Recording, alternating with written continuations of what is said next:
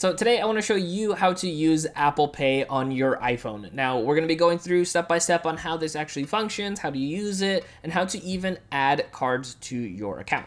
Now, one thing we want to do before we continue on, since this is kind of a quick, easy video for you, make sure you hit that like button down below. It really helps out the channel. And if you want to help support out the channel financially, you can hit that thanks button down below.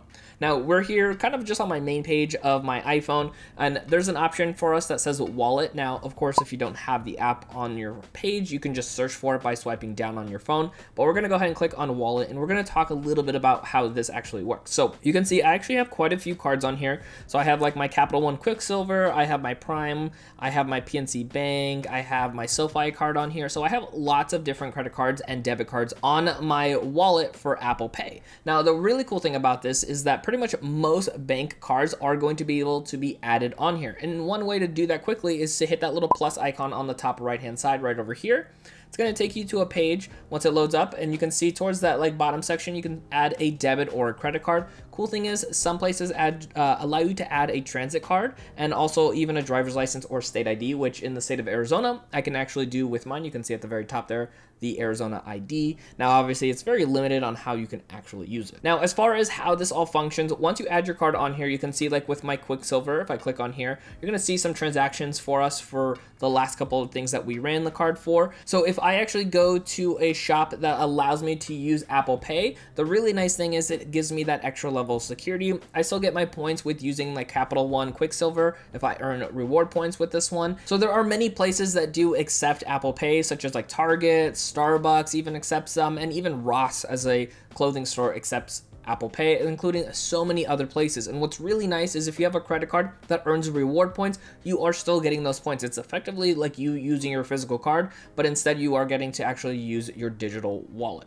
Now, what's really cool about this as well too is you can see I have a ton of different cards available for me. I have one that is my primary card, which is the one that's in the front, but I can switch and toggle between the different ones depending on what I need to use. So if it's a business account that I have to use it from, I can switch over to that, or if it's a personal account, or if it's a credit card, I can easily swap in between each one and use them as I see fit. Now, if I am somewhere where I'm able to use Apple Pay, you'll usually see like a little icon for it. Like I mentioned, places like Target or even PetSmart also utilize this. So what you can actually do is just tap twice on the side button over here.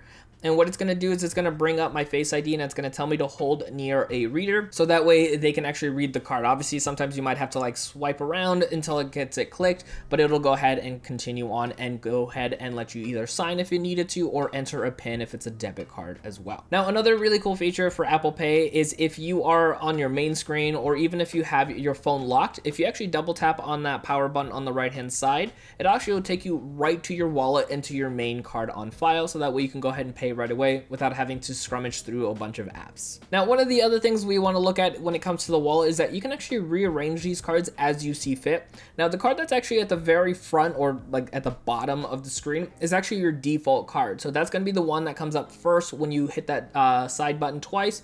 But everything else you can kind of toggle between if you needed to. But the really nice thing is if you actually kind of hold on lightly, you can actually slide these into different positions as you see fit. So if you want certain cards next to each other, you can go ahead and actually do that. So another thing you can do is actually even remove cards from your account. Now, in order to do that, what we want to do is click on one of the cards that we want to utilize.